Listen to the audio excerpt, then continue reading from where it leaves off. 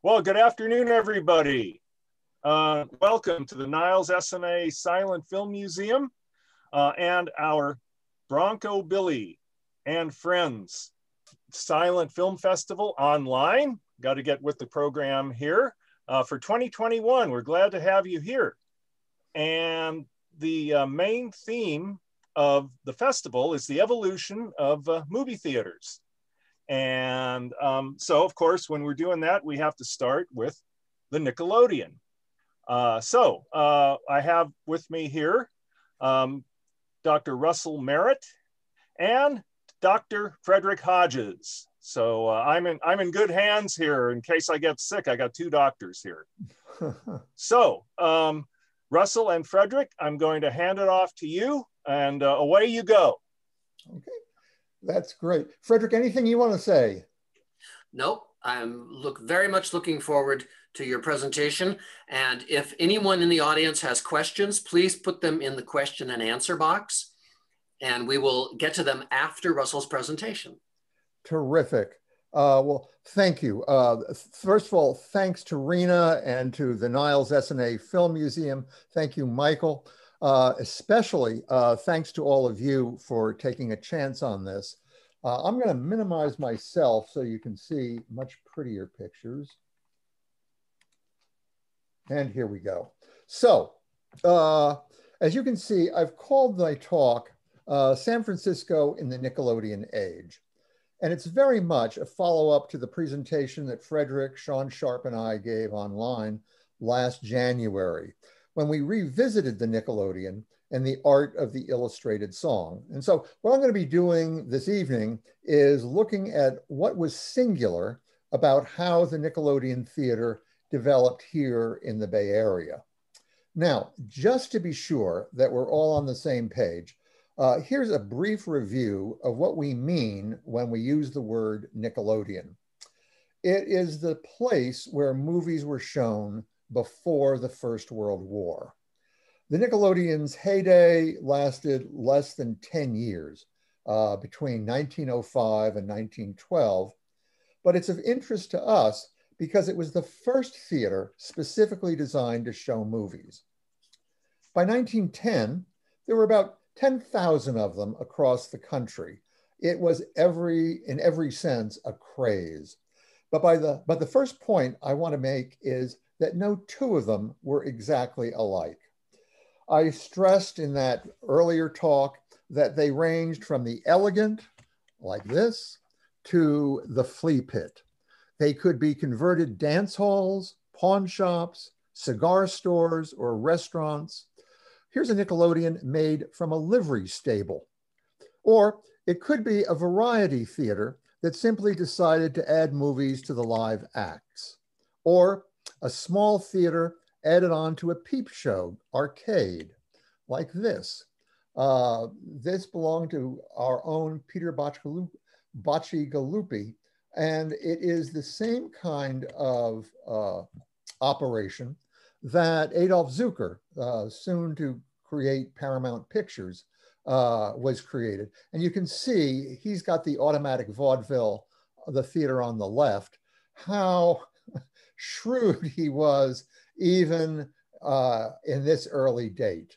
So what you're looking at is automatic vaudeville for 1 penny. What a deal. That's to see the peep show.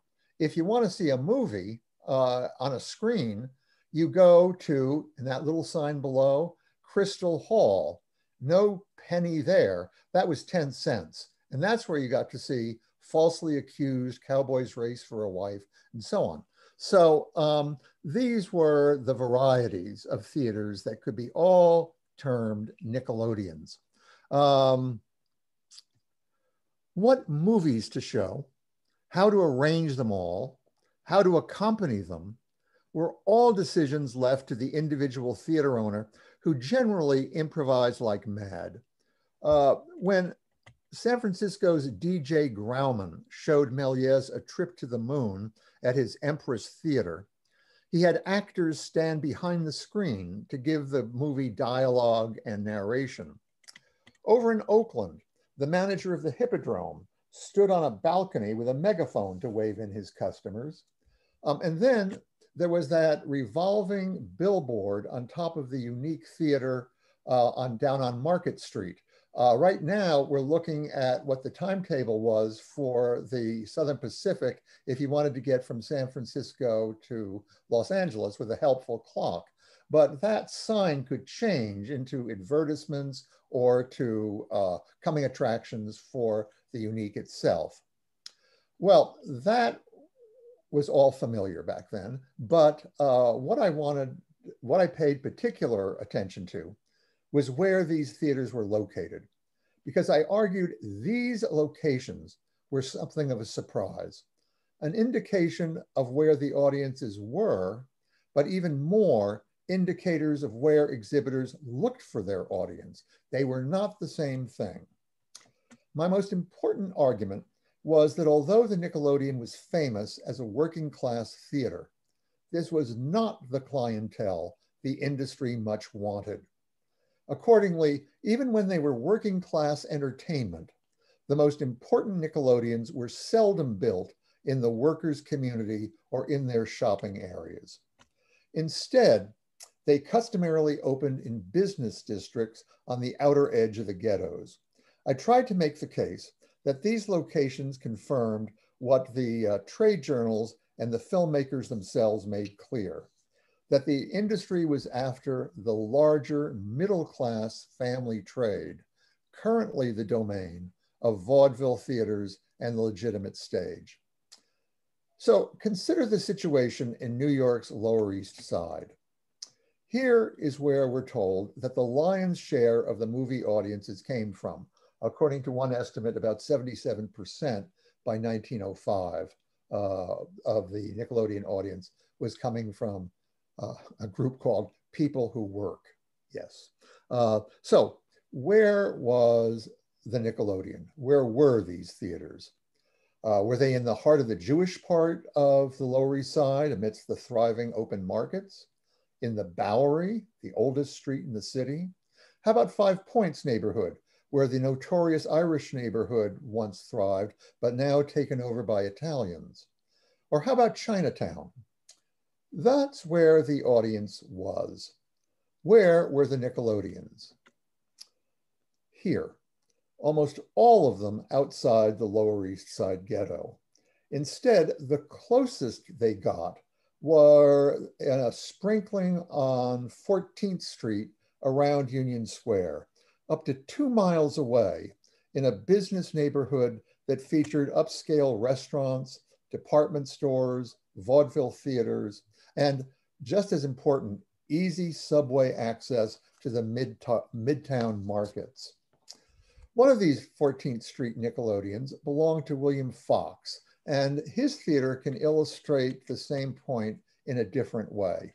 This is a hand-colored slide made from the facade of the Theater Unique, and it's part actuality and part fantasy.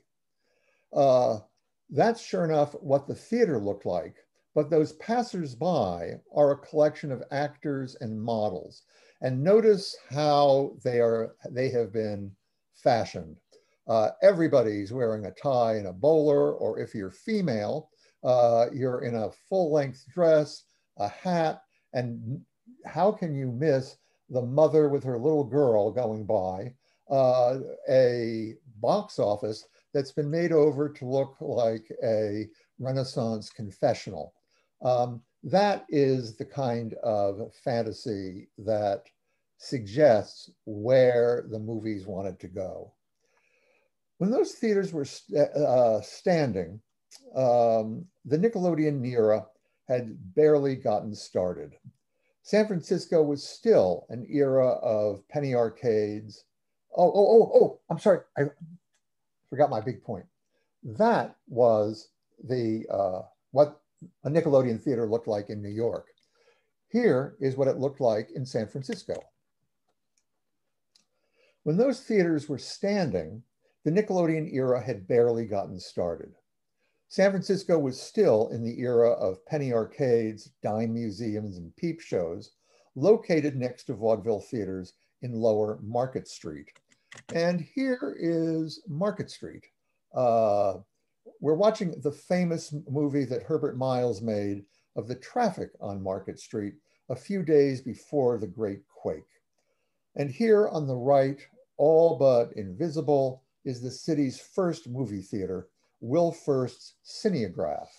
Across the street in the Phelan Building, the Peep Show Arcade being run by Peter Bacigalupi, which is just beyond the range of our camera. Here's a better view. There's the Cineograph on the right of the Sanborn Vale building. There we go. And here's their flyer. As best I can tell, the earliest Nickelodeon advertisement in San Francisco. Here, as firefighters fight the flames, you get a better view of the Cineograph with its fancy dome.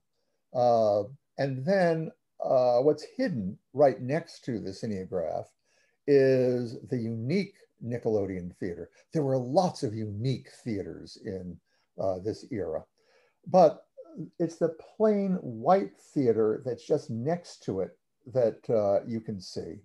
But no matter, along with everything else, the Nickelodeons are burnt to the ground and they were never returning. The earthquake and fire wiped the slate clean. Theaters needed to be built afresh. So their first impulse was to build in the Fillmore, sometimes called the Western Addition, which had been spared the earthquake and the fire. This was a blue-collar neighborhood where migrant groups predominated. Fillmore and McAllister Streets were lined with Jewish-owned restaurants, bakeries, shops, and kosher markets. It's where the Chutes was about to reopen. This mammoth Coney Island amusement park concentrated in a single square block. And this is where the first houses opened after the fire. But it didn't work. This may have been a working class neighborhood, but there were no legitimate or vaudeville theaters built for the movies to lean on, nor an affluent professional class. The Chutes fail, and so do the Nickelodeons. Instead, the movies return to Market Street, between 3rd and 4th, up past Powell Street. Some 9 Nickelodeons, by my count, run by the movers and shakers of the trade.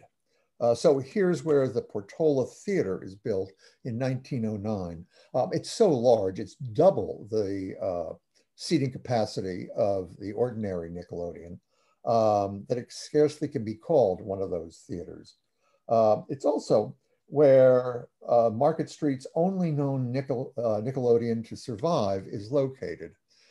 This would be the Mao Biograph Theater. It is, as I say, still around, but no longer exactly in the movie business. Then around the corner on Powell Street, there is, let's see, this isn't it. It is. That was the Edison Nickelodeon Theater, and it becomes the Powell Street Theater, which by the time it ended its career in the late 70s, had become a porno house. Well, once Market Street had reestablished itself as San Francisco's Broadway, movie theaters hobnobbing with the city hotels, restaurants, and all of that, something curious happens. Unlike the major cities in the East Coast and the Midwestern states, notably New York, Chicago, Boston, St. Louis, and Philadelphia, San Francisco showed no particular interest in attracting movies from its suburbs. You can forget it if you're in Oakland, Berkeley, San Rafael, or San Mateo. The distances were too great and the public transportation too meager to attract reliable out-of-town clientele. Instead, the wave of the future was in the neighborhood, creating a circuit of second-run and sub-run theaters that could feed off the emerging Market Street moving palaces where these movies premiered. The large Market Street movie theaters remained a showcase for introducing silent movies to San Francisco, and they'll remain so well into the 1950s and beyond. But the most innovative, creative developments were left to theaters in local communities, particularly in the sprawling Mission District, so sprawling that it's never been properly located. It was all over the place, but not just in the Mission District, where the largest neighborhood we're talking about, but also in the Sunset, on Haight Street, and in those environs, and in the Richmond. Now, those of you familiar with the history of our theaters are likely familiar with our pioneers. There's DJ Grauman. He's probably best known, if he's known at all, as the father of Sid Grauman, who creates the Chinese theater and the Egyptian theater down in Los Angeles. Then there were the Nasser brothers, the Nafee brothers, Sam Levin, and their brilliant architects, Timothy Pfluger and the Reed brothers. What they share in common is that they all start their fortunes with neighborhood theaters. None of them build a downtown theater or a first-run palace. Their empires all start in the city's outlying districts, the ones that I've identified, in second-run small theaters, where if you were willing to wait for movies to come up to you up to 3 months after they had ended their downtown run, you could watch them around the clock for a nickel and a dime when they'd cost you a quarter and more in a first-run theater. Well, consider, for example, what was happening in Eureka Valley, today's Castro. By the start of the First World War, as the Nickelodeons were giving way to larger theaters suitable for feature films, movie stars, and music ensembles, Eureka Valley was being discovered. And I mean literally discovered. It still didn't have a name. We call it Eureka Valley. That's what the businesses would label it. But you can't find that name on a map of the time. You can't find it in newspapers of the time, or very rarely do you find it. But you'll find it sporadically used for business affairs. Now, like other of these outlying neighborhoods, it had been spared the earthquake and fire. So men worked at the shipyards, in the canneries, or at the Southern Pacific Railways, where, I shouldn't say railways, they're rail yards, where the Mission Bay complex is now. So here's where the city's cops lived, and it's where the city's mayor lived too. Here he is, Patrick Henry McCarthy. Unfortunately, PH also stood for Pinhead, and he was widely known as Pinhead McCarthy. It's also where the city's Union Labor Party hung around. And it's why, among other things, that when Eureka Valley movie theaters had their grand openings, it was easy to round up political leaders to come and speak at their debut. Moreover, the district was enjoying a building boom that would extend well into the 20s, the greatest in its history, according to the San Francisco Call. In 1911, 57 new buildings were completed or in the course of construction within 30 days. Houses were cheap. You could buy a Victorian for about $600, pay it off in less than 10 years. Goats still grazed in vacant lots, but roads were being widened and getting paved. The Twin Peaks, here's a tongue twister, the Twin Peaks Trolley Tunnel was built in 1917, and that expanded the horizons of Eureka Valley, something terrific. It opened up the neighborhood dramatically. It linked the valley to the beach into what were called the city's residential parks, with ritzy custom homes and names like St. Francis Wood and West Portal. In short, this is a dream landscape, a dream demographic for local movie theaters. Now, true, The stage hadn't been set by vaudeville or legitimate theaters, but it had the next best thing when it came to local entertainment. The assembly hall, suitable for dances, political meetings, union rallies, amateur theatricals, and neighborhood improvement get-togethers. By my count, there were at least 4 of them, all within a radius of 2 blocks.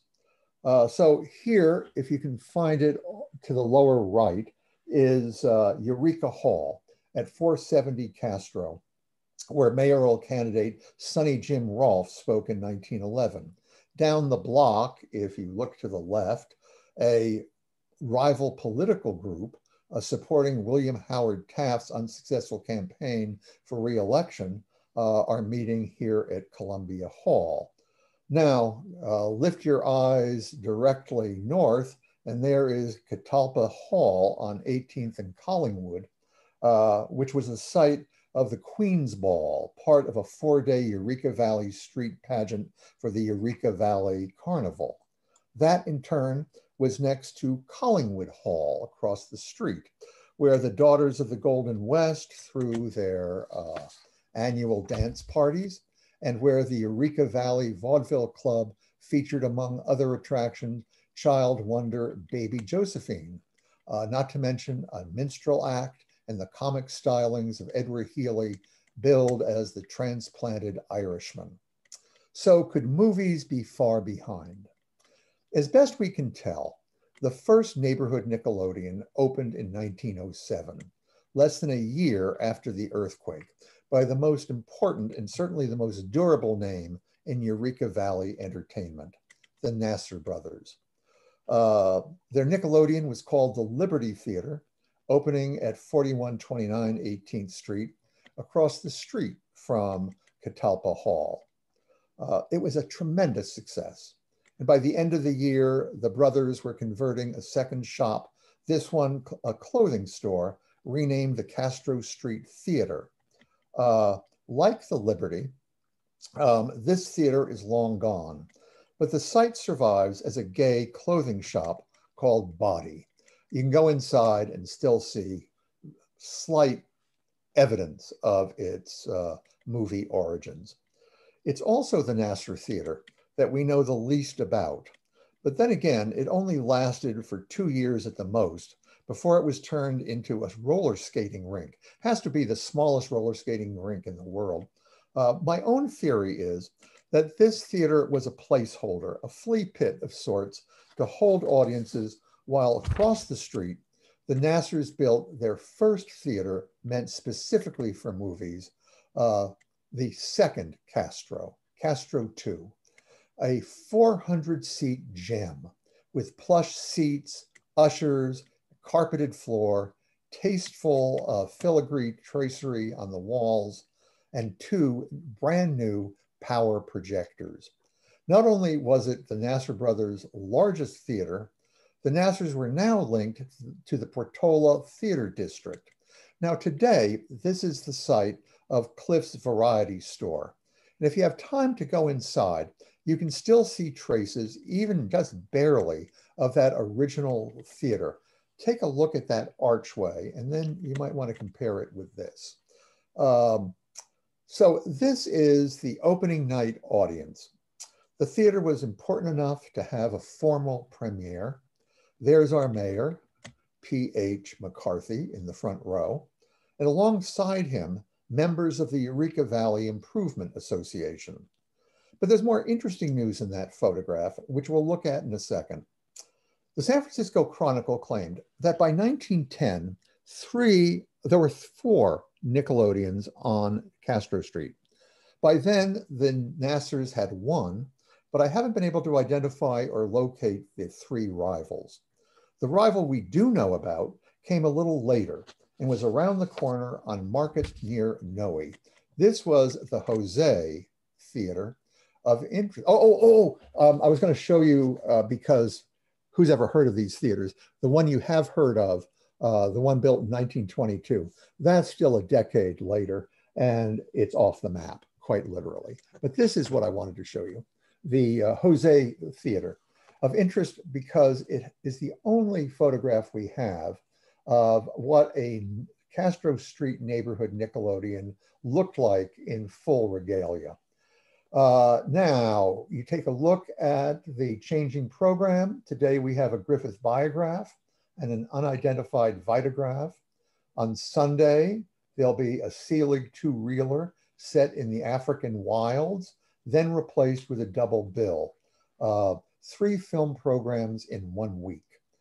By the way, this is the building that later becomes the home for the Names Project's AIDS quilt in the mid-1980s. And today, it survives as a popular fish restaurant called Catch. That's what happens when you grow a tree and have a parklet. But if you go to Catch, you can still see the panels, several panels from that AIDS quilt. You can't see anything of a Nickelodeon. But the emergence of the neighborhood Nickelodeon in San Francisco can be seen as part of a larger shift that I mentioned at the start of the talk. I've been describing the rise of the Eureka Valley theaters as part of San Francisco's emergence from the earthquake. But it can also be seen as the culmination of a movement that was starting across the country just as the earthquake hit. As you may recall, the great challenge that showmen faced was how to transform this nickel novelty into a viable staple industry. For the most important entrepreneurs, not only William Fox and Adolph Zukor, but also Marcus Lowe, B.F. Keith, and others trying to build theater circuits and distribution chains, it meant finding ways to attract that middle-class audience to a medium almost invariably identified as working class. How to lure the family trade that was so near and yet so far away, how to make the medium respectable so that people in neighborhoods would want to go see what you had. So while San Francisco was digging itself out of the rubble, theater owners across the country elsewhere, along with the film studios and filmmakers themselves, were creating strategies that would set the table for the neighborhood theater and help it flourish. Their idea was to work through the new American woman and her children.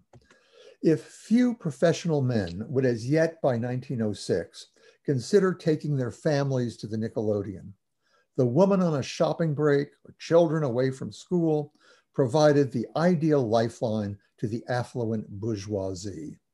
Statistically, women and children numbered only 30% of the New York audience, even less than that during the performances after 8 o'clock, but they commanded the special attention of both the industry and its censors. In a trade hungry for respectability, the middle-class woman was respectability incarnate. Her very presence in the theater refuted the vituperative accusations lodged against the common show's corrupting vulgarity. Theaters spared few efforts to woo her.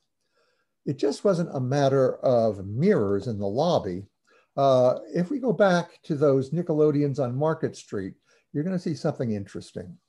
Soon after the Silver Palace established the policy of giving free admission tickets to women for pre-noon shows, Grauman's Unique down the street reacted by charging women and children half fare at all screenings, and thereby set the precedent that virtually all the Nickelodeons on the block adopted.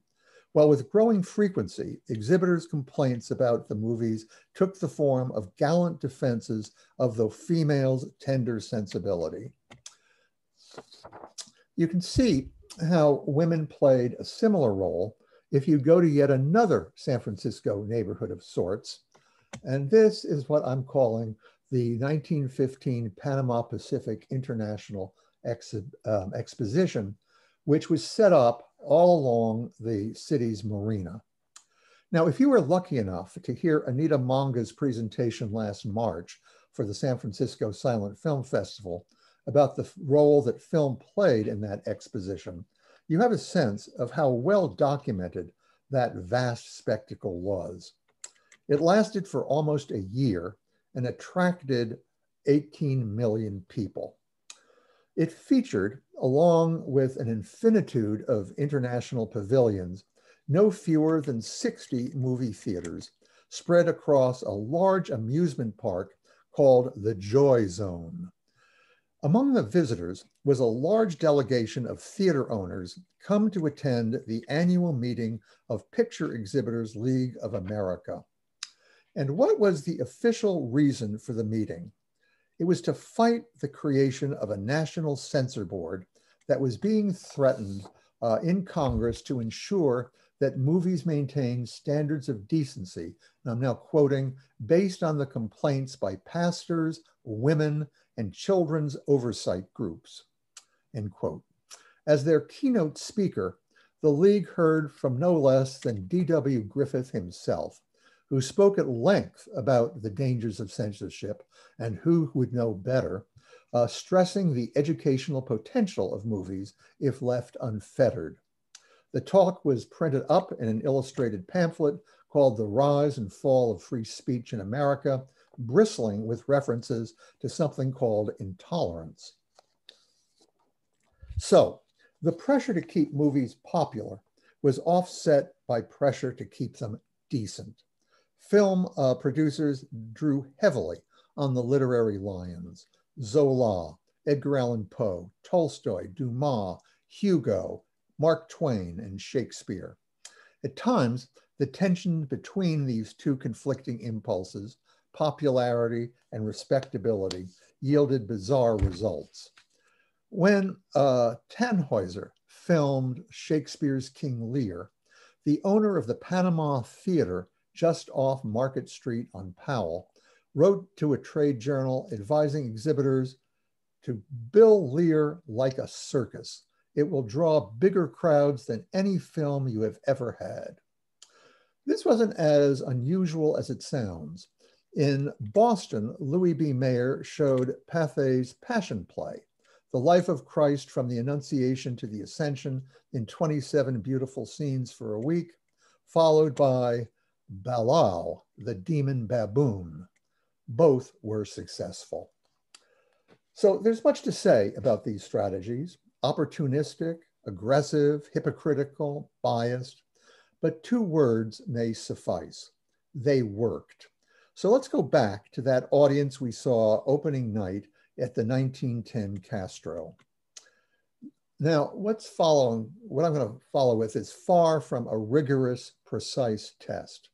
But by my informal account, the first 7 rows with 70 patrons, close enough to be identified by gender, those 7 rows include more than 20 recognizable, well-dressed women, with maybe a dozen kids, though several of them may be ushers for the theater. But that is an enormous percentage of women and children. This is the only unstaged photo I know of the Nickelodeon audience, and despite the special occasion of an opening night, the percentages may be telling. So as you might expect, audiences staged for illustrated songs prominently feature women, but they may not be as misleading as I once thought. So I used the 1915 Panama Pacific International Exposition as a useful terminal point for the Nickelodeon era in San Francisco, as the movie-mad city starts building larger and larger theaters. This culminates in our Annus Mirabilis 1922, when no fewer than 3 of the great movie palaces open along Market Street with more than 2,500 seats apiece: the Granada, the Golden Gate, and the Warfield, only to be outdone by our most famous and most durable movie house in the city, a neighborhood theater that has survived intact for almost 100 years, still showing movies. The Castro Theater also opened in 1922 amidst great fanfare. By now, its Nickelodeon roots are all but gone, but it's fair to say you could never have seen it built without its Nickel Theater predecessors. If you want to pay tribute to those Nickelodeon origins, the next time you visit the theater, go upstairs and sit in the seats that were originally installed in the Nasser's 1910 Castro, or look at the two Art Nouveau medallions on either side of the Castro stage. They are originally meant for the 1910 Castro theaters. Elegant ghosts, survivors from an era that was already long gone when the last of the Castro silent theaters opened its doors. Well, thanks for letting me share a part of that history. Now, let me turn this over to Frederick and we can start a conversation. Thanks. Well, Russell, thank you so much for that presentation. Absolutely fascinating. I have a million questions, and I'm sure our audience will have some too. But let me ask you to explain for us what exactly went on in terms of the entertainment in a Nickelodeon theater. Let's say 1906, not necessarily in San Francisco, but what was the program like that an audience could expect, and how long would they sit there? Okay, the usual, again, to generalize from an improvisatory entertainment is really hard because they were all over the joint. For one thing, the location and theater size would determine or help determine what was being shown, how it was being presented, and so forth. As I mentioned, all these decisions were being made not by the filmmakers, but by the exhibitor. And so he could improvise. But characteristically, when you and I put together the great Nickelodeon show and gave what would be a very upscale version of the Nickelodeon, it characteristically joined these 1 and 2 reel movies, many of them hand-colored, with live acts. We had Mr. Blockhead, who drove 4-inch nails up his nose, with illustrated songs, hand-colored, beautiful. And you saw some of them in my presentation. There'd be illustrated lectures if the theater was elegant enough. And ours was the assassination of William McKinley and the execution of his assassin. But you could find anything from a Chautauqua kind of speech, you know, uplifting and inspirational, to a speech by, or a talk by, say, a famous criminal who would be doing the vaudeville circuit and the Nickelodeon circuit to take advantage of his fame. But whatever it was a place where the audience was expected to join in the entertainment, most famously with those sing-alongs, where the audience was meant to join in with those illustrated songs, but also even with the movies. That was what popcorn and peanuts were for, to throw at the screen. And again, just as the origins of these Nickelodeons are so varied, so the program would be varied. Now, the programs were continuous, weren't they? They were, yes. They never ushered the entire audience out. People just came and went as they saw fit, correct?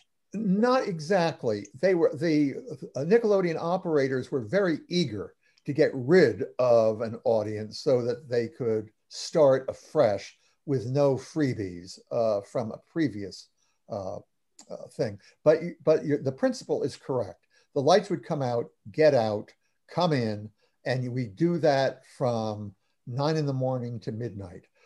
Sophie Tucker is one of the famous veterans of the Nickelodeon era.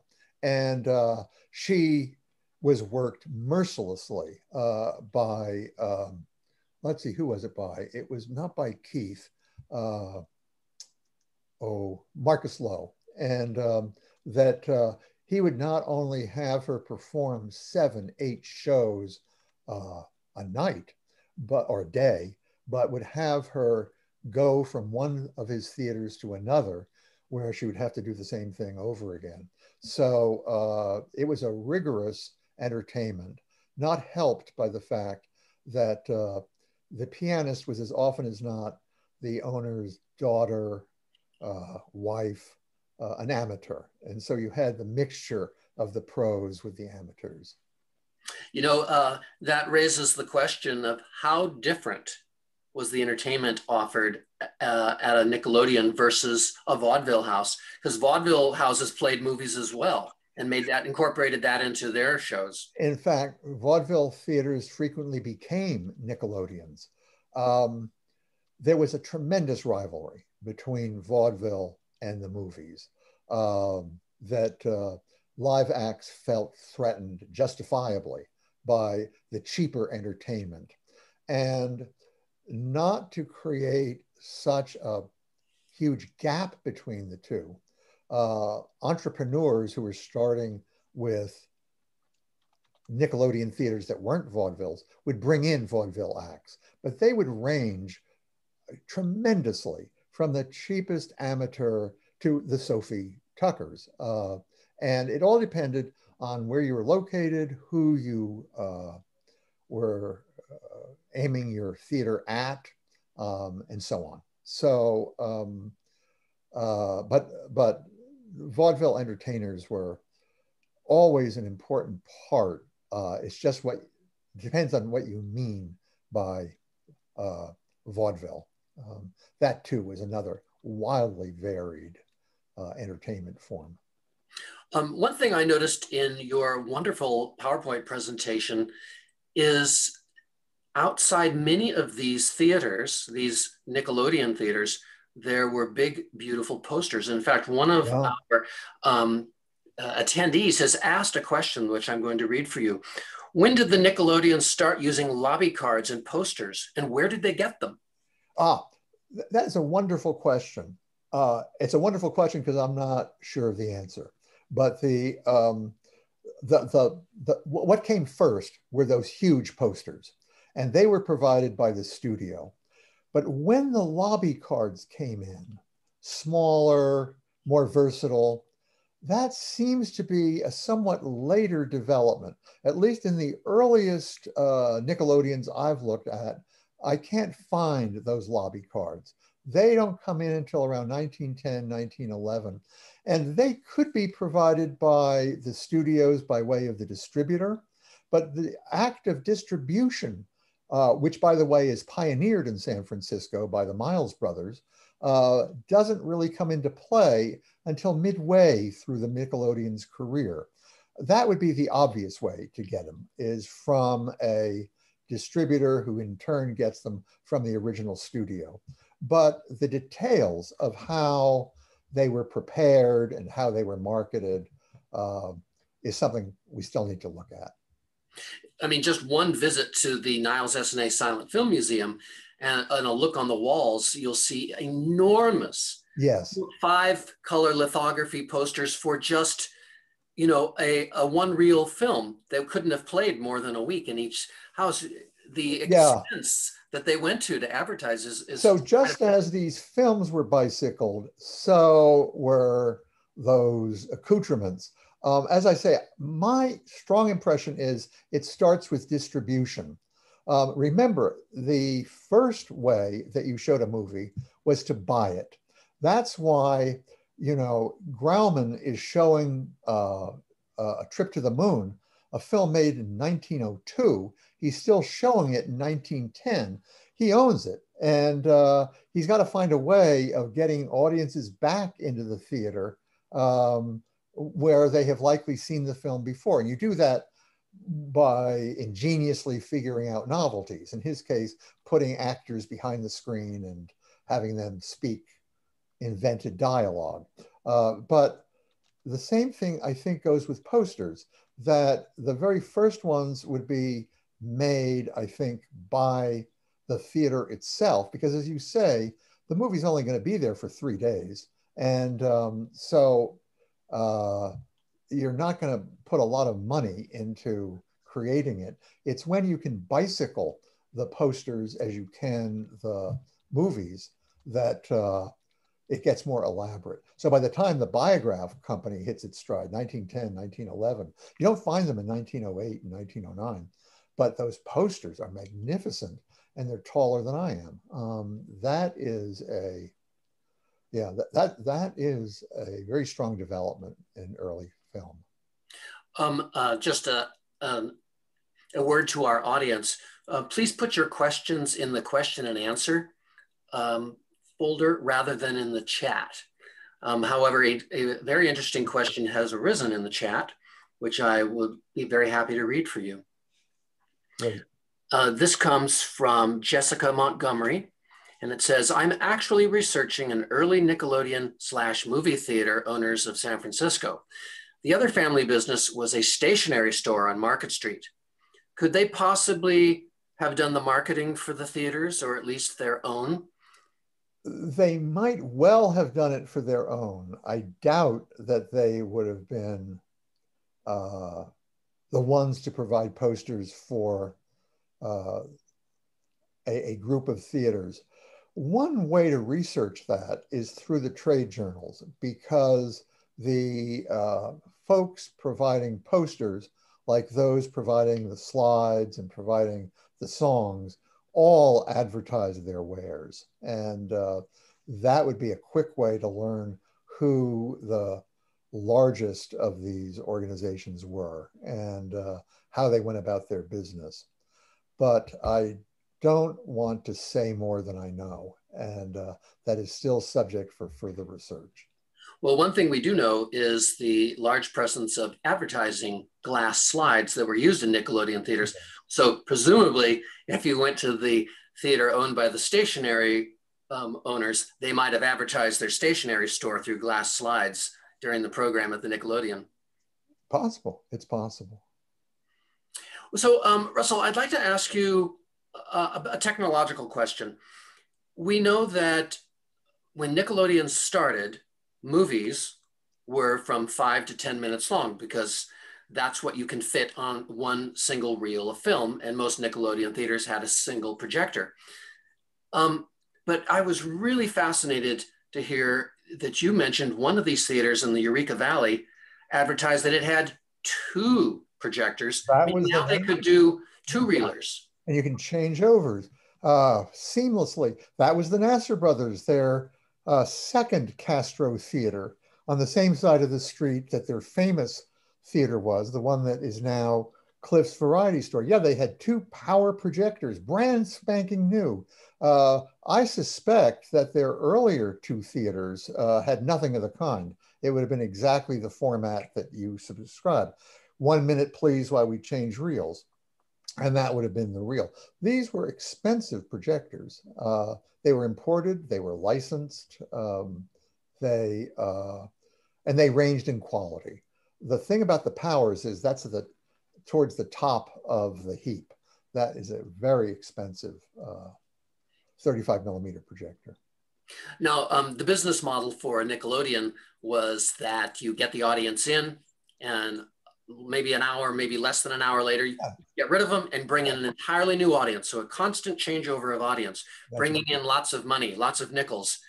But when feature films came in, obviously this was a disaster for the Nickelodeons. And would you say that it was feature films that put them out of business, or was there some other economic activity that contributed to that? It's a great question. We always associate the rise of the movie palace and with feature films, movie stars, and a booming economy. We're coming into the era of the 20s. But the way you ask the question makes it more interesting and open-ended. Just because you had movie palaces, because you were starting to get larger theaters during the Nickelodeon era itself, what caused the demise of those smaller theaters? After all, famously, the comedians are still making one-reelers. And I can remember when I was a kid, not quite going back to 1910, but in Grand Central Station, there were theaters that you could go into to show newsreels, to see newsreels on the very principles of the Nickelodeon. There was something called the Lux Playhouse, which you could, while you're waiting for your train 2 hours late, could see this thing over and over again. And so they could be found, but usually if San Francisco is a model, they ended up as porno houses. That would be the logical market for them. I suppose the critics thought that they started as porno houses, given the push for censorship back then. Yeah, but I'm not really answering your question, which is why did they go south as the movie palaces started to take over? I would look to the economics of the industry. That is, how can you compete with feature films with a nickel market? You suddenly have to raise your prices dramatically. And so the question becomes, why would anybody go to your theater when they could go to a somewhat larger theater? And I think that's part of what you're seeing with the Nasser brothers, is that their theaters are getting bigger and bigger and bigger to accommodate the longer movies and the fact that movies were no longer undifferentiated. This is something very important in the development of movies. Even again, in my youth, we would go to the movies once, twice a week. You know, it didn't matter what was playing.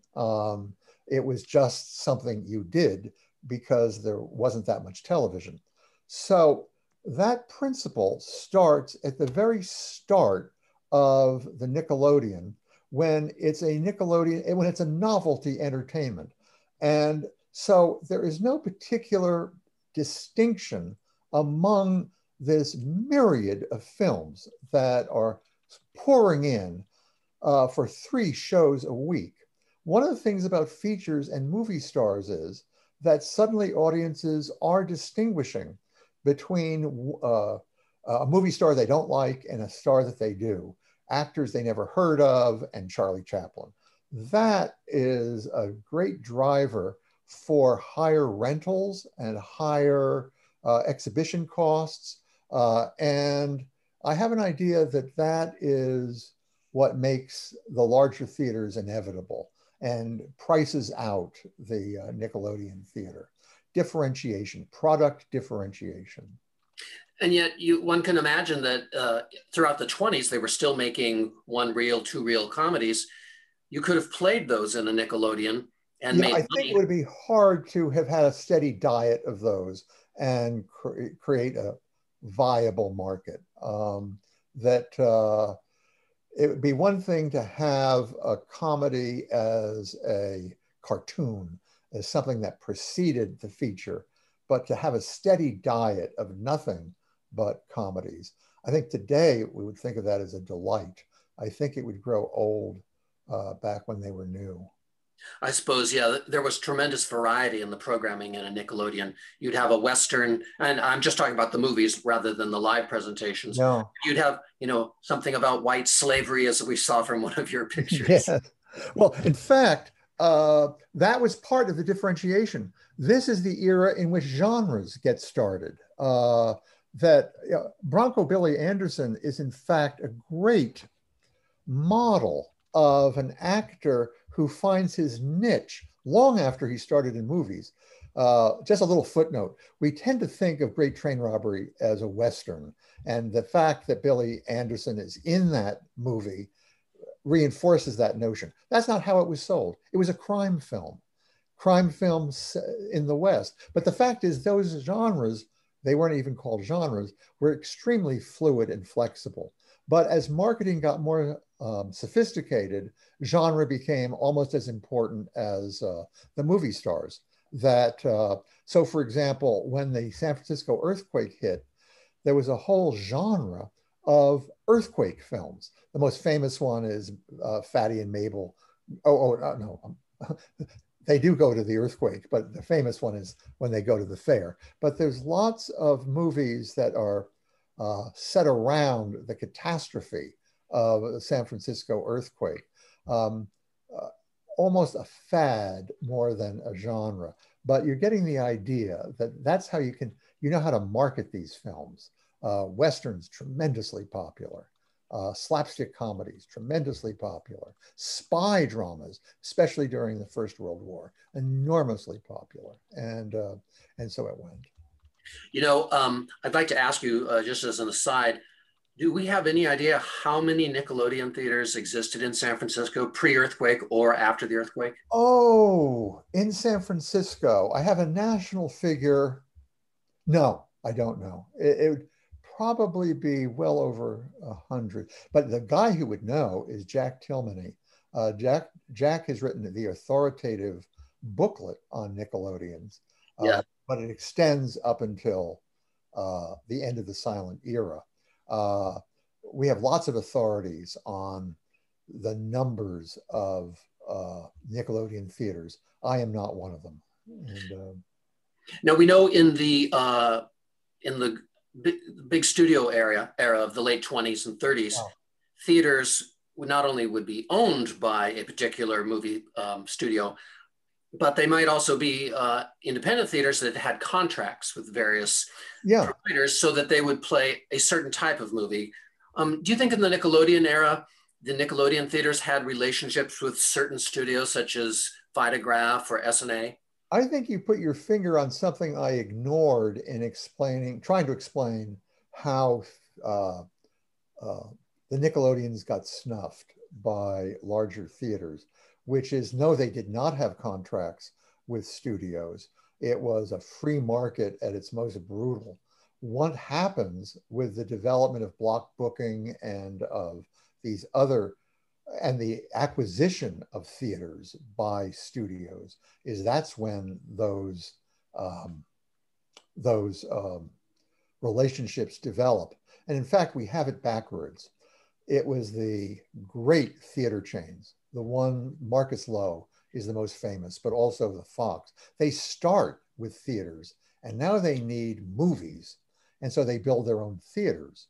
And so MGM is created to provide material for the Lowe's theater chain. The Fox theaters get Fox movies. They are not exclusive contracts. Theaters are showing movies from all over the working place. But there are special relationships, special deals, special bargains. You know, we're opening the big parade. You as a Lowe's theater will get a special discount for showing this, but we're expecting more marketing, more tie-ins, and we'll make it worth your while. That does not exist in the Nickelodeon era. That is something that comes with the major theaters. And I suspect that in the days that follow, other speakers will get involved in that. So the studios didn't mind if the same theater played films from their rivals. Like they might play an Edison, an SNA, Vitagraph, Biograph, one after the other. No, nobody cared. Did you notice that in the marquees that we were showing, those the outsides of the theaters, that was a selling point? We mentioned movie stars as an object of differentiation. In the Nickelodeon era, it was the studios. I'm going to show a Vitagraph, I'm going to show a Biograph, I'm going to show a Lubin, I'm going to show an SNA, because as often as not, you didn't know who the actors were. And and that's the way the studios wanted it. They're famous for keeping secret the names of their performers. And Biograph seems to have been the breakthrough studio. Now, you are a world authority on W.D. Griffith, and his first feature came out in the year features were invented, 1913, Birth of a Nation. That's still the Nickelodeon era. Where did he show that film?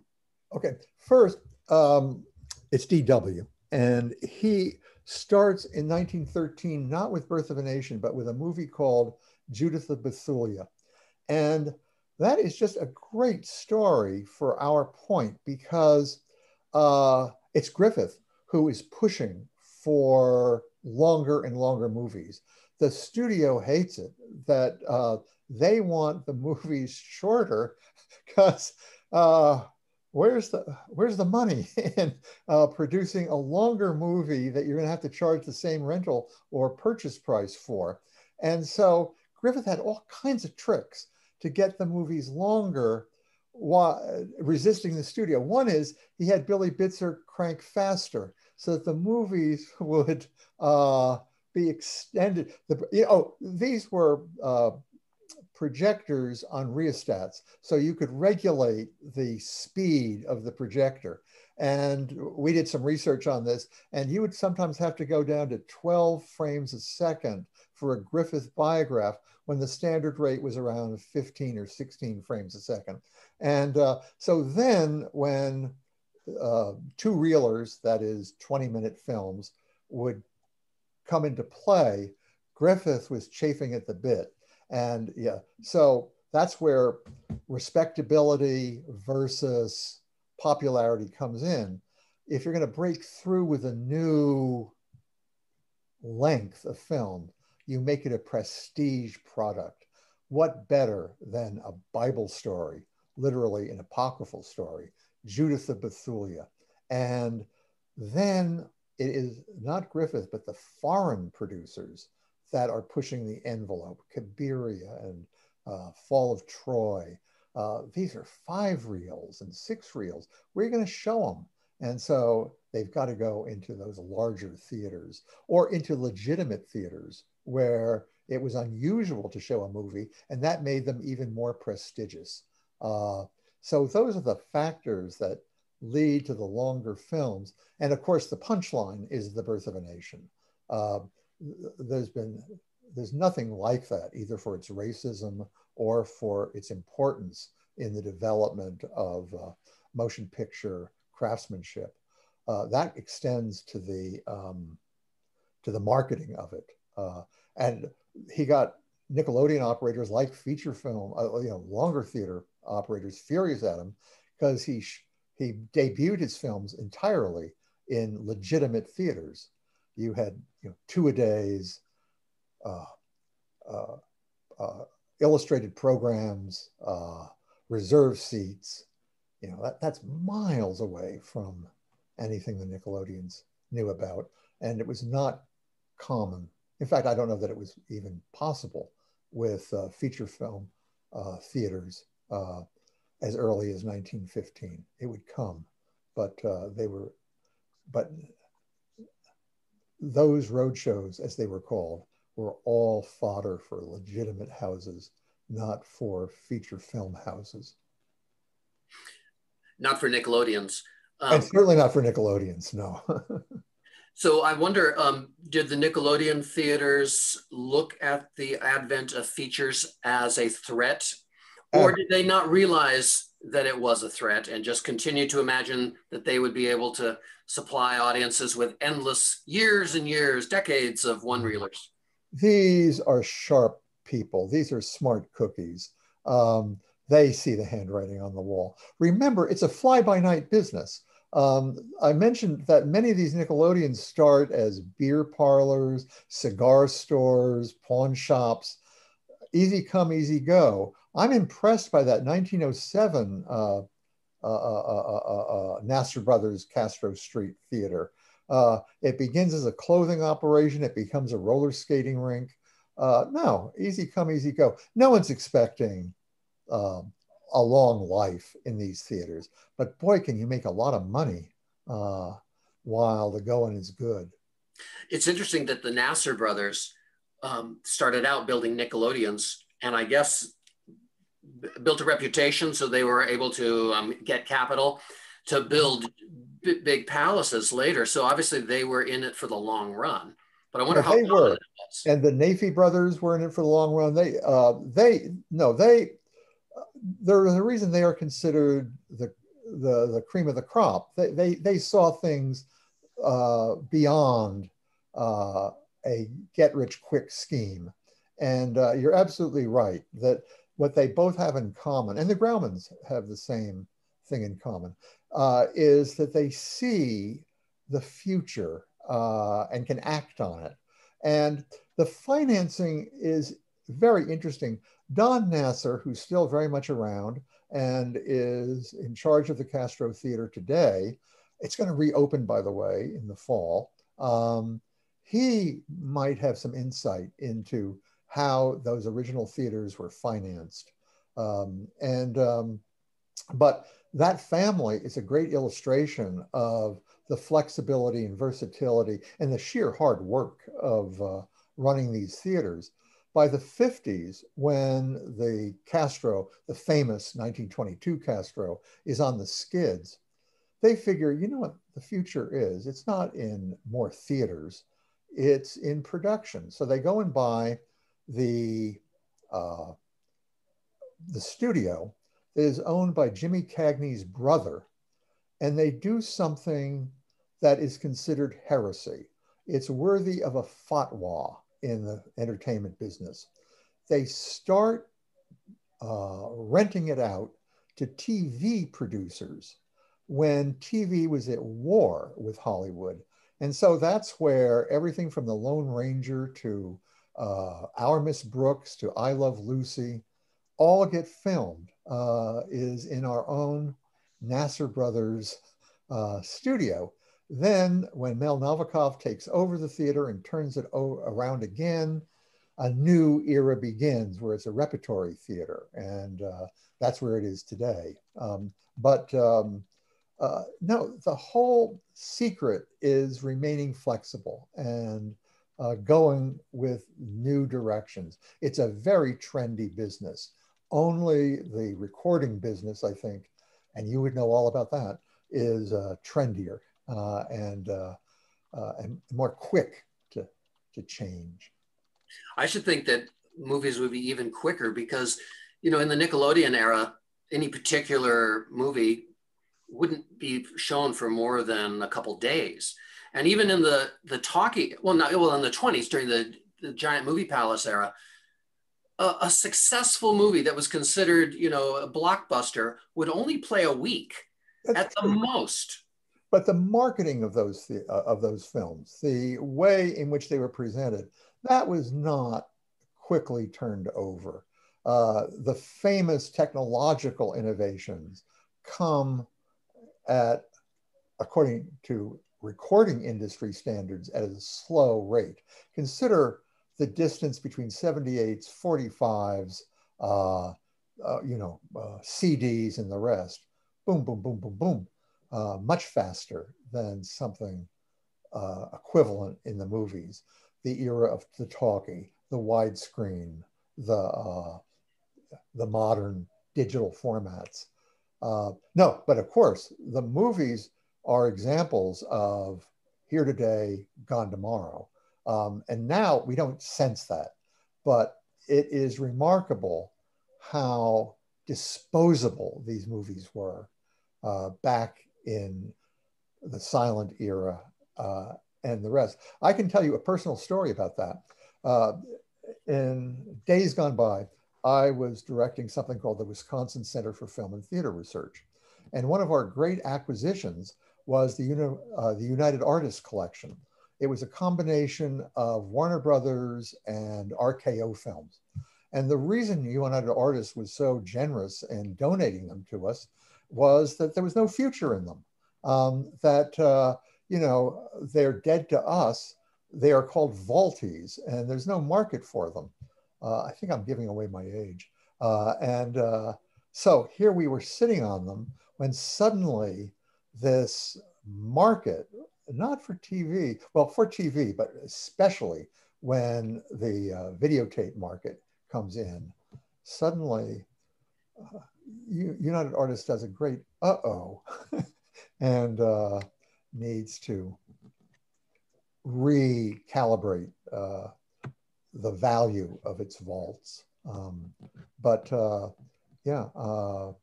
Indeed, we're lucky that any films survive from the first half of the 20th century because, again, once they were shown, had their 1 week run, that was it. They had no future. So why pay the money to store them? To tell you the truth, that era has not entirely passed.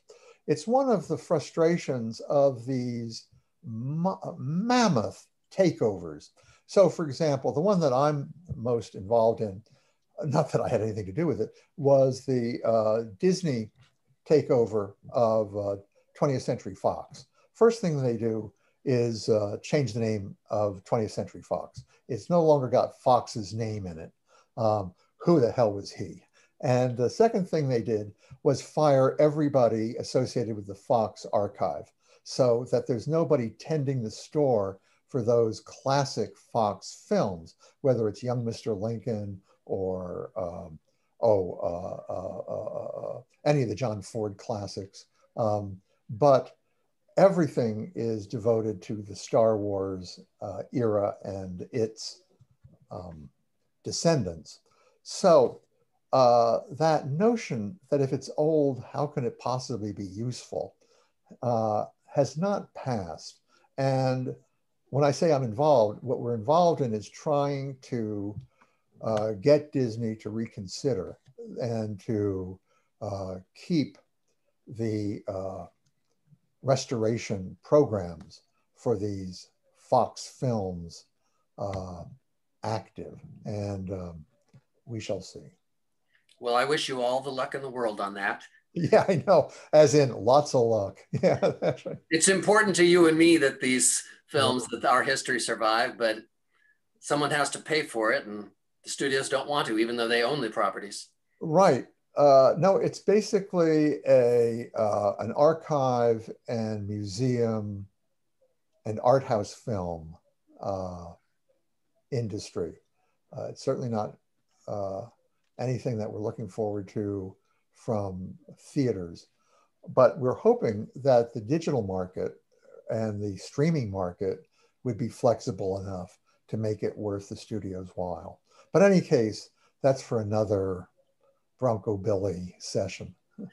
Well, now I'd like to address the topic of modernity, but really it's scientific technology. When movies started in the Nickelodeon era, they weren't quaint and old-timey. They were the ultimate in modern science and technology.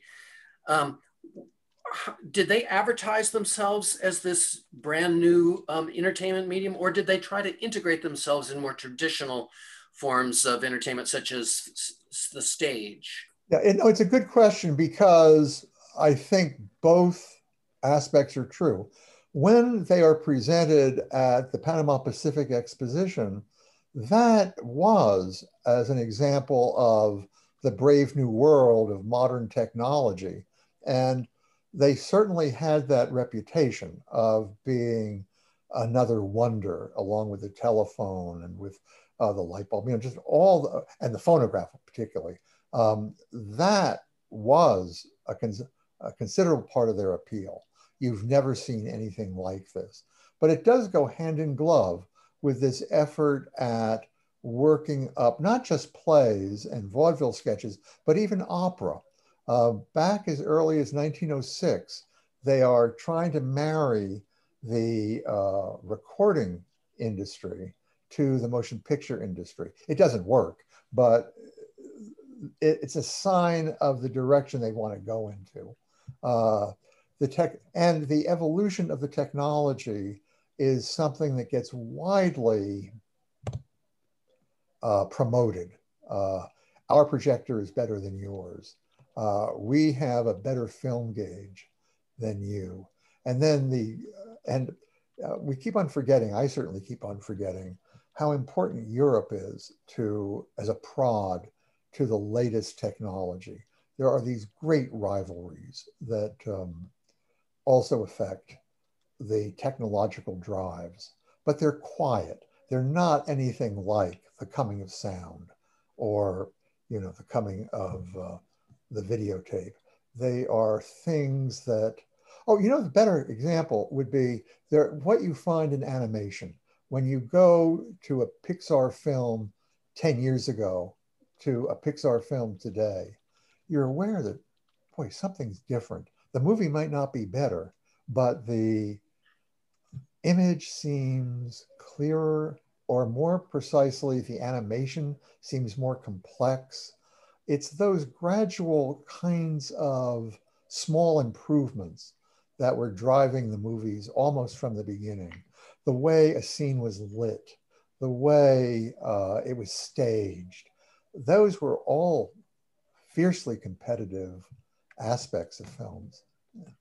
You know, and speaking of the technological innovations, I mean, one of the very first filmmakers in France, Georges Méliès, he wasn't relying on opera or Shakespeare or famous novels for his movies. Instead, he exploited the trick photography that was suddenly possible, something that could never be done on a stage.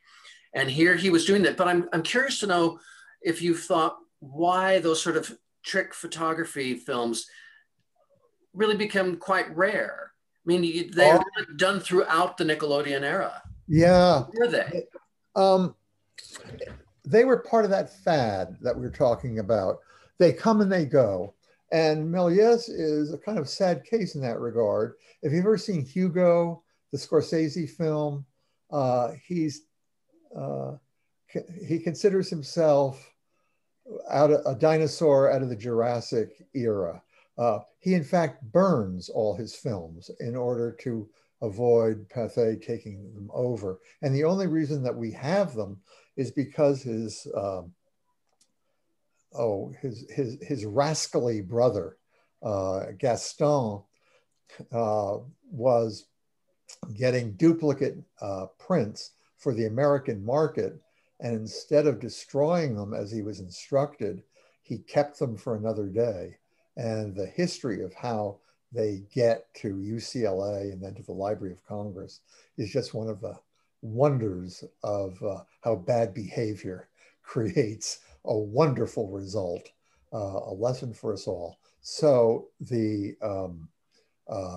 but for Méliès, it was natural.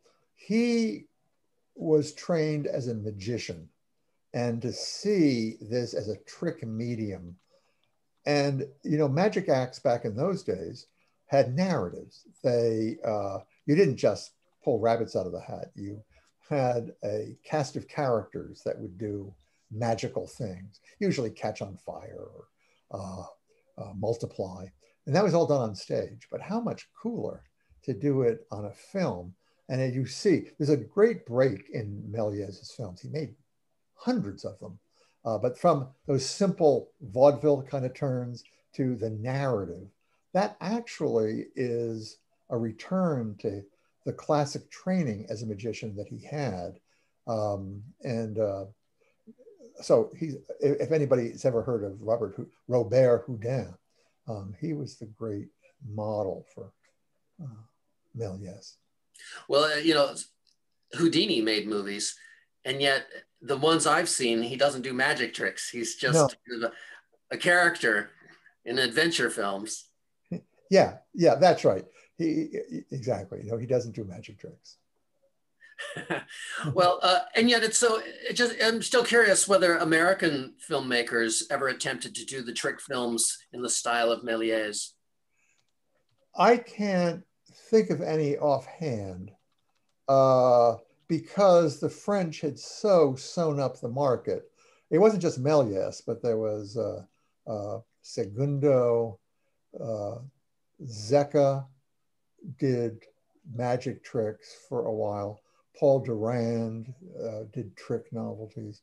No, and in fact, they had the great advantage of a studio that would hand color their films. That was not so unusual with French films as it was with American films. We would tint them, but we wouldn't hand color them. And so fantasy, magic acts, that was all considered part of the French legacy. And so offhand, I can't think of an American that did. Doesn't mean that they weren't, but certainly the best known are all French. Indeed. In the American market, I'm curious to know about the films that D.W. Griffith made, these little morality plays, obviously brand new stories that either he created or his scenario writers did. How successful were they with the American audiences? Oh, they were cutting edge. He made 485 films in 5 years. that's at a rate of 2 and 3 a week at the start. And at the time he entered the movie industry, Vitagraph was the studio to beat. By the time he left Vitagraph was left in its dust, and Biograph just ruled. You got higher rental rates from a Biograph film. You got recognizable movie stars, first Marion Leonard, then eventually Mary Pickford, Blanche Sweet, and you got D.W. himself, this absolutely extraordinary director of 1 and 2 reel films. As I say, 485 of them. And it's as though each, especially towards the end of that part of his career, they look like they're handcrafted. You know, as you'd expect when you're doing 2 and 3 a week. Some of them he would just phone in. But that was less and less true by the end of his career. Not the end of his career, but the end of his Biograph career. And that's, of course, what set him up to become a director of feature films, is if he couldn't do it, nobody could. And so he was given the choice projects and given the choice contracts. It was one of the ways, I mentioned this when I gave the talk at Niles back in January, and I didn't have time for it today, but you know, one way that movies were getting tilted towards the middle class was through the filmmakers themselves. And Griffith is the primary example of that, but he's by no means alone. He was making as much money as a Supreme Court justice by the time he left Biograph. Not as much as the president, but you know, not working class material. And so, and he's telling stories that are appropriate to that class. Now, true, Griffith would make films about migrants and about working class people, but he's unusual that way. Now, those filmmakers are coming from a much different background than from the Nickelodeon operators and from the distributors. And the movies show it. Now, in the newspapers, they would, for vaudeville houses, they would advertise the acts. And if they were playing movies, they would advertise the movies. Yeah. I assume that Nickelodeons would also advertise in the newspaper. And if they did, would they just simply list the title, or would they list a D.W. Griffith's name as the auteur of the film? That's a bunch of questions. Mostly they didn't advertise because they didn't need to. They were getting their audiences through word of mouth. When they did advertise, it would be generic. I mentioned you'd publicize the studio, not the performer. Why would you want to give them, why would you want to tempt them by asking for more money? No, they were important because they were part of an ensemble. And that was the Biograph principle as well. That is, Mary Pickford could be a lead one week, she could be an extra the next week, and so on. That was true of them all. And in other studios, I'm thinking of Lubin and S&A, there was no distinction between an actor and a stage manager. That, you know, they would lift furniture, they would write scenarios, they would do everything. It was a jack of all trades. It was very much a family. That's maybe a little cozier than it was, but it was an ensemble affair. And so, but again, Griffith is different. That they don't know who is directing the biographs until 1912. Now, he's been directing since 1908, but once they find out who it is, his name is just below the Biograph marquee. But even in those huge posters that we talked about, you don't see his name. You just see the Biograph name and the title of the film. And so that's how they got marketed. And then, but advertising in newspapers, that's one of the great frustrations for anybody researching this stuff. It's really hard to know if you don't have the photographs what movies these theaters are showing and how long they would last. The good news about Biograph is that we have these company records that will tell you, but they're not going to go theater to theater to theater. They just give you a general sense of when they were released, when they were returned, and so on. But no, well, that brings up another issue. Did Nickelodeon theaters rent the films, or did they have to purchase them? They start by purchasing, they then rent them. That's when the Miles brothers get so important, because they create the distribution patterns that others would follow. Now, the distributors, did they purchase the films from the studios and then rent them, or did the studios rent to the distributors? No, no, the rental to distributors doesn't come until even later. No, distributors, the Miles brothers bought the films and then they would distribute. They would show them first in their own theaters and then they would circulate them. But no, I don't know. No, I've never seen an ad from a film producing company in that period that offered to rent a film even to a distributor. You bought it outright, but who bought it? That was what was changing. And you bought it, by the way, by the foot, another way in which the product was not differentiated. And what distinguished, let's say, I'm making up these numbers, but say 10 cents a foot to 15 cents a foot, or whatever the numbers were, was not, who was in the movie. It was whether it was color or not. Technical things that would make the big difference. The difference wasn't the studio, like Edison didn't charge more or less than Lubin? I don't believe so. Those are, the ones I've seen are awfully consistent rates. No one's trying to cut prices with the sale. Now, you've probably seen every possible one-reeler film that still exists. No. More than most people. No. I mean, there is an extent to masochism, and no, not every film, every one-reeler that survives. Well, but you must have a sense of the quality of these films. What can you tell us about the quality? How many surprises there are. No, there is a nice low standard where they're just cranking it out. But then you are just amazed at the quality of individual titles.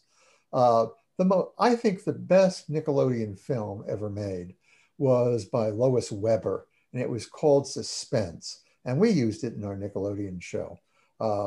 And the Griffith films, but also, there's an Edison film, and I'm blocking on its exact title, Something Beyond Sunset, which is just haunting. It is so touching, about a newsboy who decides to commit suicide. And there, as I say, and the serials, which you would think would be, the lower end of the spectrum, were in fact wonderful, some of them. They're showing one right now at the Bologna Film Festival, the Ritrovato, and it's a nail biter.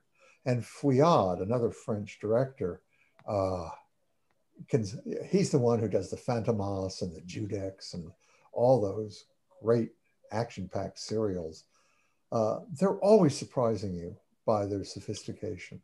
And but they are surprises. You aren't expecting great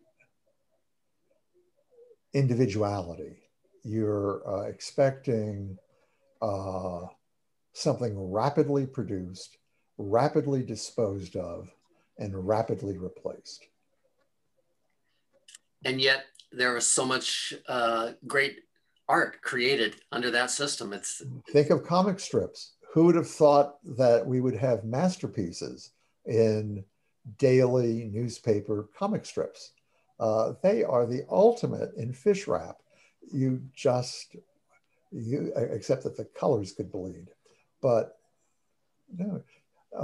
Art is extremely treacherous that way. There are no guarantees and no reliable way of predicting. And boy, is that true of the Nickelodeon movies. You can't rely on reviews. You can't rely on popularity.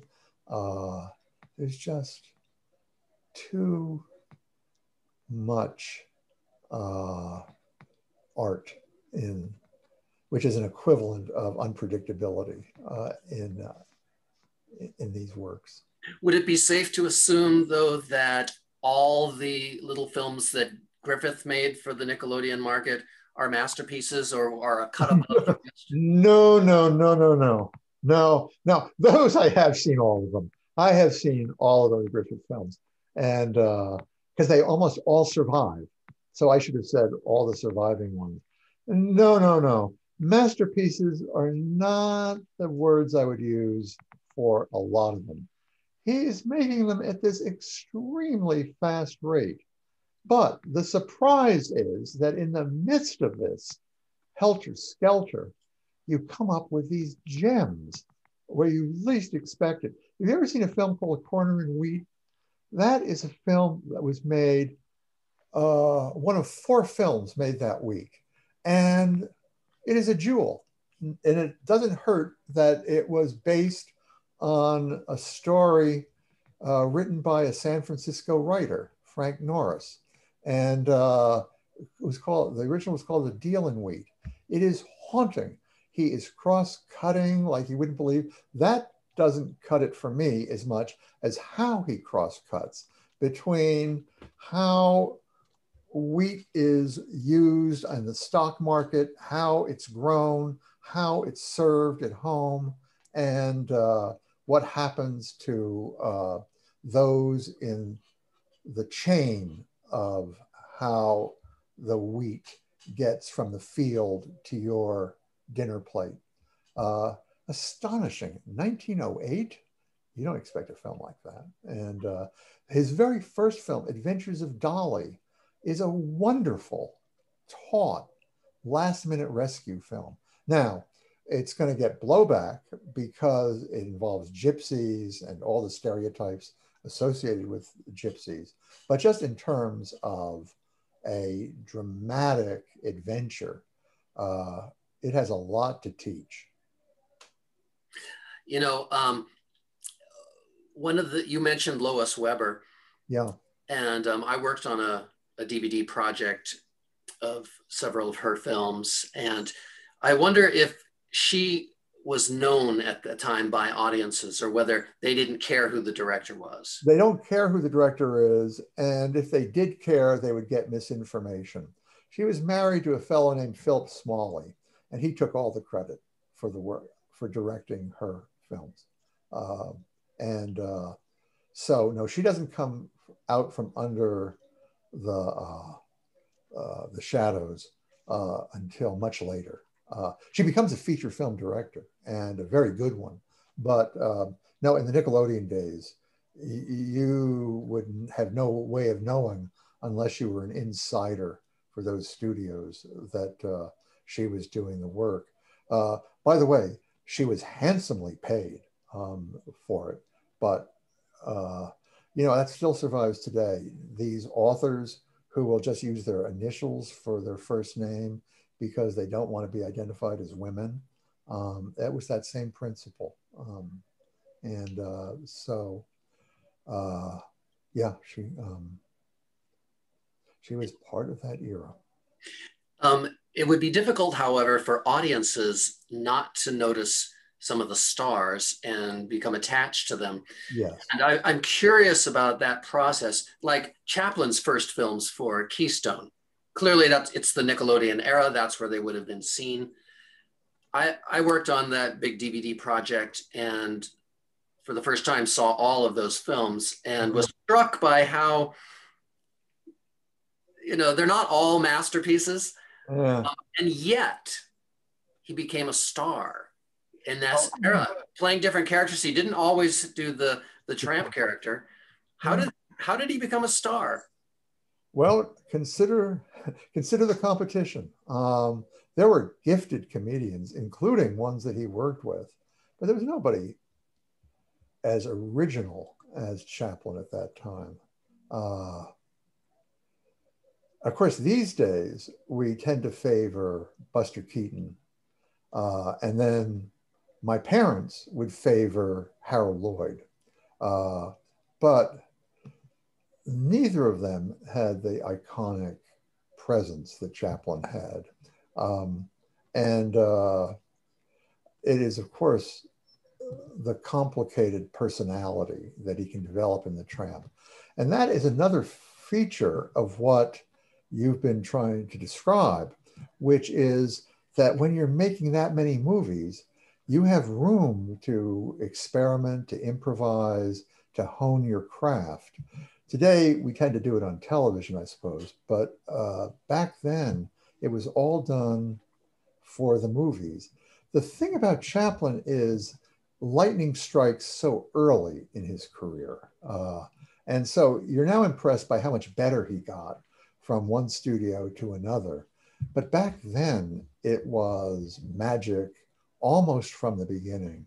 And that was not true of other comedians. The closest might have been Roscoe Arbuckle, but even he didn't have anything like the popularity of Chaplin.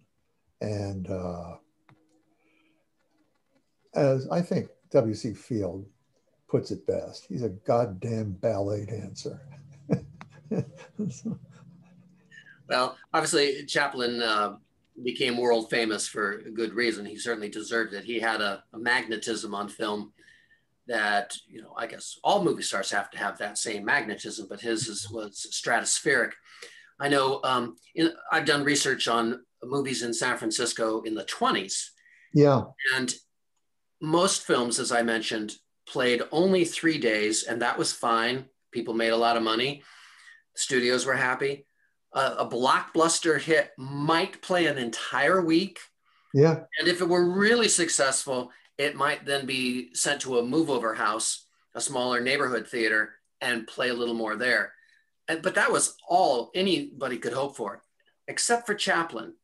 In the 20s, his film, The Kid, for instance, played for months in San Francisco. Oh. And The Gold Rush played for months in the same theater. And no movie star, no movie ever had that kind of treatment. And audiences filled every theater, every showing of his films. It's just astonishing how much he was loved. Yeah. Oh, yeah. Yeah. No, that is why the fall, if that's the right word, was so dramatic. The Little Tramp is involved in political issues. There was considerable outcry against that, but it was only because, you know, we thought we knew you. And suddenly, I mean, when you go from that adulation that you mentioned to Monsieur Verdoux, which was not even released in San Francisco, and it hadn't been released, it might not have been released in the United States, I'm not sure of that, but it certainly was not released in the big cities because it was considered so inflammatory. That is a shift. And so, but you're right, in the 20s, none of the people that we put up against Chaplin came even close. The thing about Harold Lloyd was that whereas Chaplin was making, 3 films in the 20s, Lloyd was pounding them out, you know, 1 a year and more. And so he was seen by more people just because of the output. But it made the event of a Chaplin film even more special. Yeah. Indeed. But I guess in the Nickelodeon era, there were no event films. They weren't advertised as... Actually, the event films were weird in that they were the ones that created scandal. The event film, for example, that really attracted attention in the Nickelodeon era in San Francisco was the Jack Johnson, Jim Jeffries fight, mainly because Jack Johnson won. And this was considered an immoral film. And so, but the thing was that theater owners who showed it couldn't keep audiences away. It was a tremendous hit. So what you would have, it started with a theater called the Valencia, was that the theater manager would show it, the cops would show up, arrest him, and he would be out in a couple of days. And meanwhile, the film would just, and they'd try to stop the film, but they would be that was how he got arrested, is that he would show it anyway, or he would have secret screenings of it. And then it would just be bicycled all over the city. And the cops were just doing what they could to keep up with it and arresting and even interrupting performances. Now that was an event, and the trade papers just picked it up and wouldn't let it go. There were multiple arrests. And then you mentioned Inside the White Slave Traffic. That was another one that got women's groups in particular up in arms, that this was a study of prostitution that was inappropriate for family audiences, and they would try to shut the theaters down. And I mentioned just the tip of the iceberg when mentioning the League at the Panama Pacific International Exposition, with this huge war between the censors or would-be censors and the film industry, both of them heavily represented by women. And the way it was navigated, we never got a national censor board, to my mind, very good. We did get this National Board of Review, which was a self-policing censorship group, but it didn't have any teeth in it, for my money, good. But then you had this forest of state and municipal censor boards, dominated by women, by the way, who would have different rules for different municipalities. Now, you would imagine that San Francisco, wide open San Francisco, would have no trouble with city municipal censors. There were all kinds of efforts at trying to, if not prevent a screening of a given film, trim it so that the offending parts would be missing. I went to school in Boston, and that was still the practice back there. Dance numbers would be mercifully amputated because the Wiggles got too provocative. And well, in San Francisco, when the Gold Rush was playing, as you may know, at the end of that movie, Chaplin and the girl kiss. Oh, that's right. There's a big article, front page of the San Francisco Examiner, showing that some censor, I can't remember who, decided that that kiss scene was too long. And apparently in the original, it was like 13 seconds long, and he decided no kiss should last that long. That's immoral. So and there's a picture in the newspaper of him scissoring the film so that the kiss only lasted 3 or 4 seconds. Their ways are not our ways. No, there's a lot of silliness, of course, connected with that.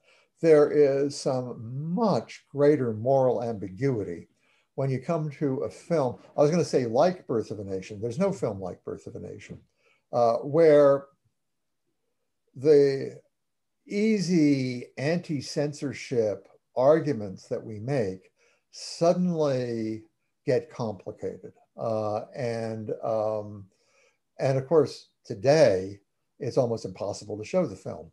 But even back then, the film was always controversial. In fact, that's why it was made, because it was controversial. And Griffith wants to start with a big splash. But if you want to say that it worked, it certainly did what he wanted it to do. It made him anathema. So the strategies that what we would call censor groups, that would be the NAACP, the National Urban League, and these other progressive groups, had a major conundrum how to deal with this film when they were utterly powerless in the greater affairs of society. What could they reasonably expect to do with these scenes that were so offensive? And that's where this issue of censorship is complicated, because you have these groups strongly advocating for censorship of films. And it is not easy to provide the arguments that they should not be heard. But there were champions of the film that create very powerful arguments. Intolerance, by the way, the film that comes in right after that, also ran into major censorship problems. And, but it wasn't, we're not going to show the film. We're just, as you say, we're going to edit it and take out the good stuff. So that was Griffith being his crafty self. He would put in scenes that he knew would be taken out and then raise a hullabaloo. Look at what I'm being crucified for. And well, it just goes to show that in the Nickelodeon era, the beginning of film history, there were tremendous talents, auteurs, I should say, and brilliant people making all kinds of movies that shook up society. And yeah, we're still feeling. That's a great point. That is, I think, one of the great contributions of the Nickelodeon. It starts an era of social issues. There are lots, not so much of political films, but socially aware films, factory conditions, child labor, women's rights, the whole menu of progressive politics can be found in these films. They're not always on the right side, especially when it comes to women's suffrage, but they are, and certainly, I mean, racial equality is off the table, but it is remarkable how active they were. And in fact, I think one of the ways that movies step backwards is from this activist era in movie making to the entertainment era of the 20s, when, following the change from Woodrow Wilson to Harding and Coolidge and Hoover, suddenly politics and social issues are subordinated to sheer entertainments that have almost no recognizable political dimensions. It is, it would be great had more of our first-class directors from the 20s started to engage more with social issues. Certainly some did. And Kevin Brownlow has written a book about social involvement in the 20s, but it is, he does not write thin books, but this is a thin slice of the 20s compared to what it would have been had he written the same kind of book for the Nickelodeon era. Well, perhaps he's working on that now. But Russell, I have had such a wonderful time talking to you. You're absolutely fascinating, a fountain of tremendous and important knowledge. I want to thank you so much for sharing your expertise with us today. Oh, well, thank you, Frederick. It's been an absolute pleasure, as it always is, in getting together with you. We will see each other soon. I hope so. Michael, would you like to say a few words to our audience?